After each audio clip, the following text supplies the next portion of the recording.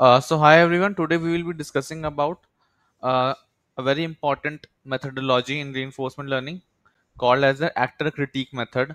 So in my previous videos, I have covered many things on reinforcement learning, like reinforcement learning basics, MEBs, contextual bandits, Monte Carlo, game dev, how to train OpenAI agents using reinforced algorithm and DQNs.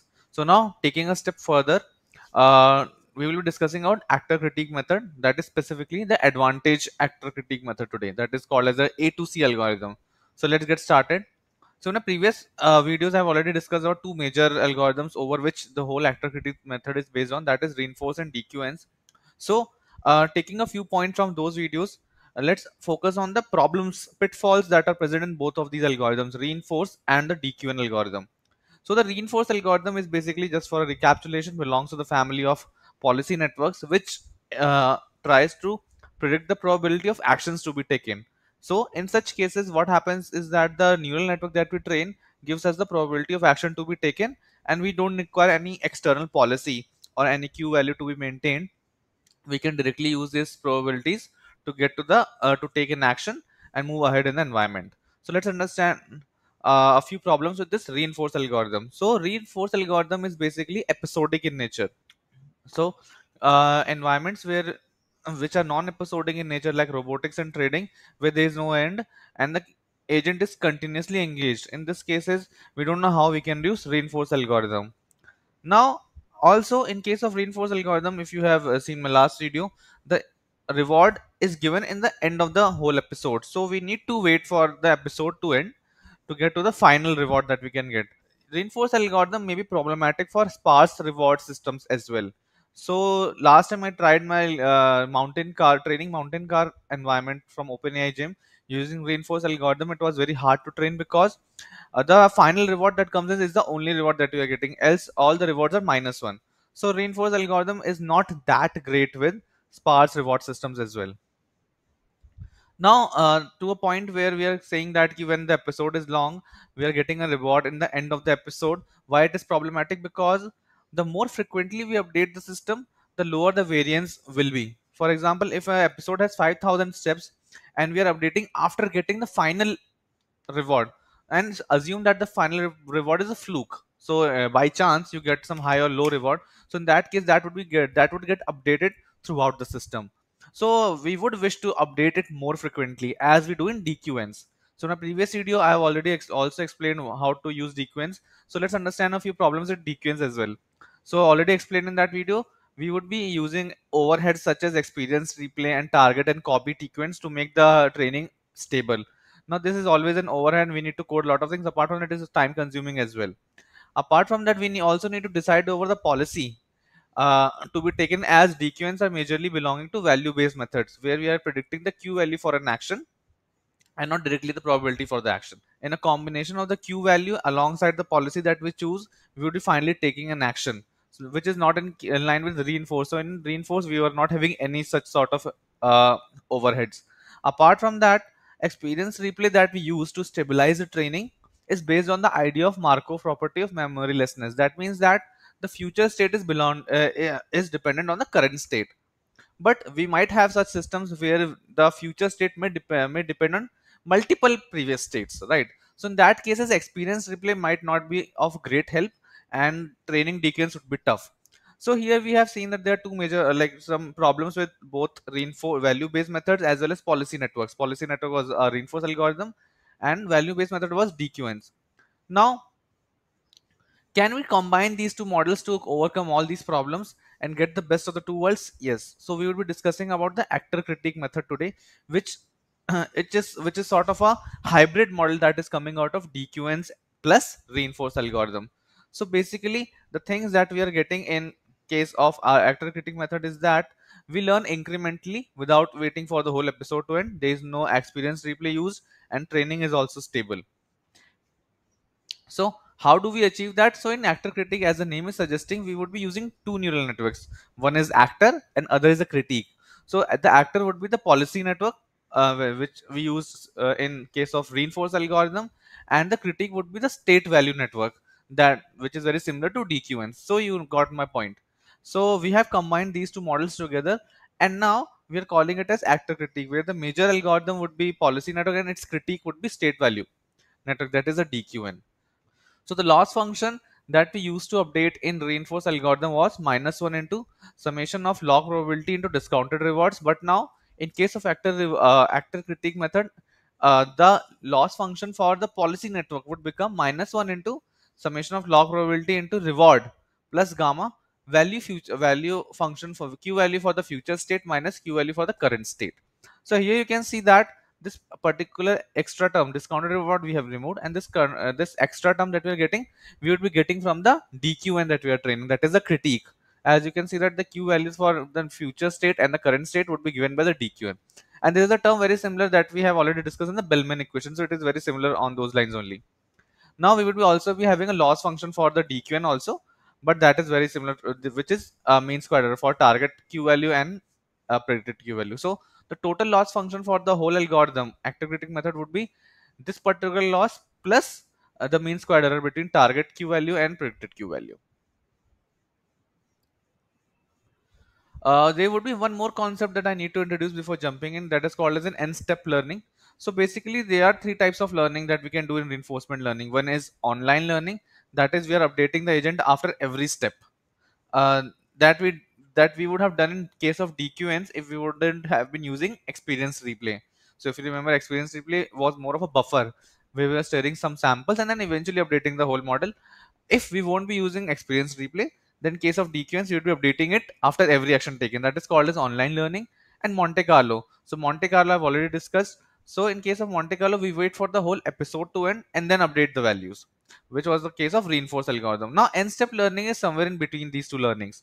So what we would be doing is that we would be waiting for some X steps to be taken. We won't wait for the algorithm for the episode to end, but we will wait till some n steps, and eventually once the n steps happens, we will be training the whole system so that we can update the system more frequently.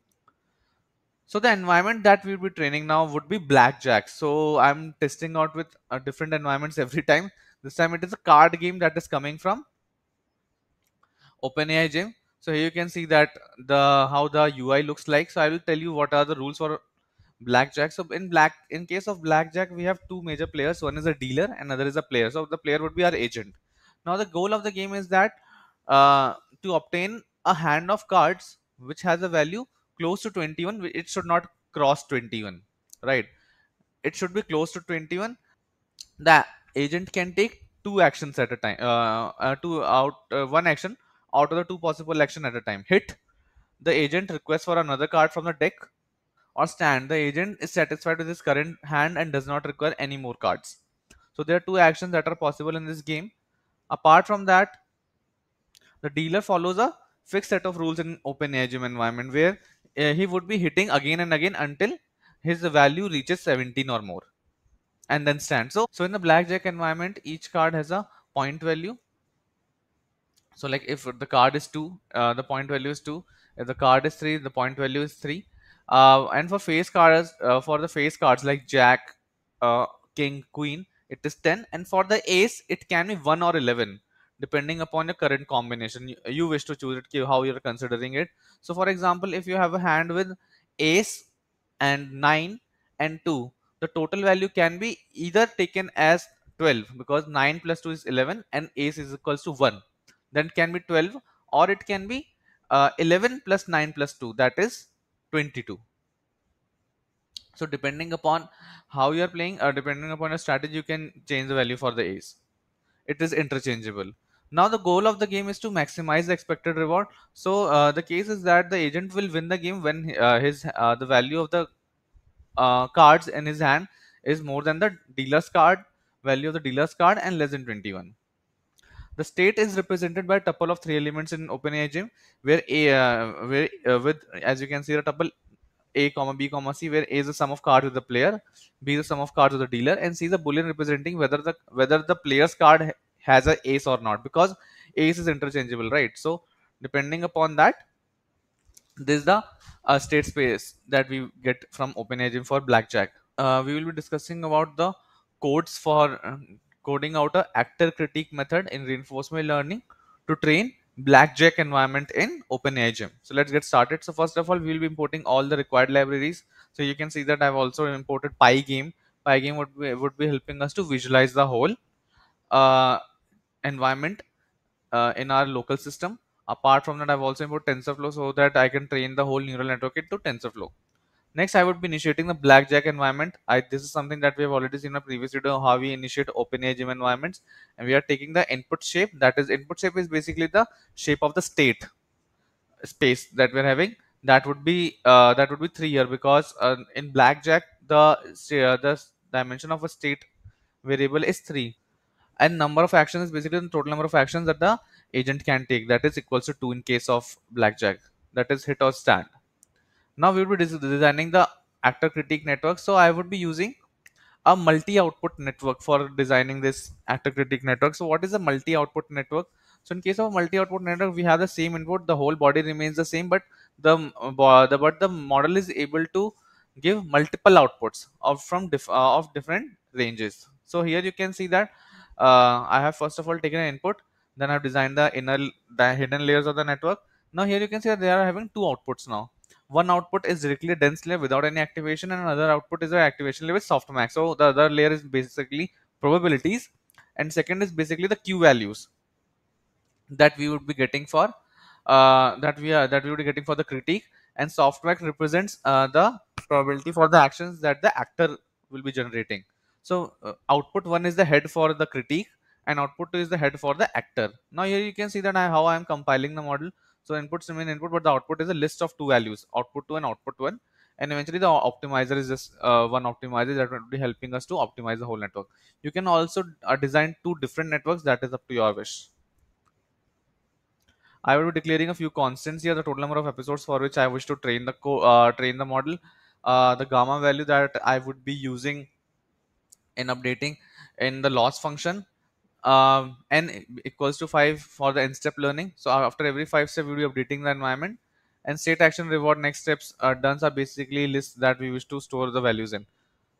Now coming to the training loop, so it is the most important thing. So first of all, we will be looping over the total number of episodes for which we wish to train, and then resetting the environment.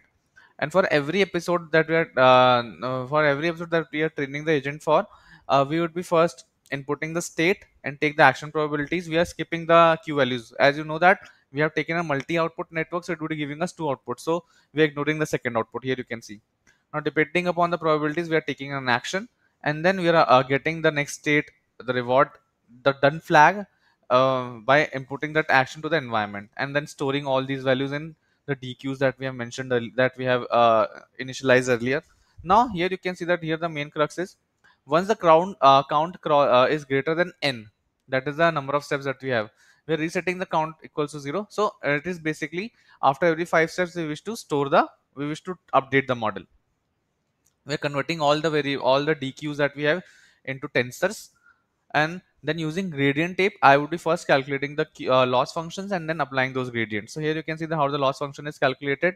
So we are getting probabilities for the actions and the q values for the actions. Using the model, we are recalculating them using tf dot gather, as q values would be for all the possible actions. We would be getting the q value for the specific action that we have taken. Now we would be again using the model to calculate the q value for the next state. As you saw in the loss functions that I mentioned earlier, we are using the value function q value for the future state as well as the current state. So we need to calculate the q value for the future state as well. So here we are ignoring the action probabilities and just taking the q value for the next state, and then again taking the maximum value out of that q value too.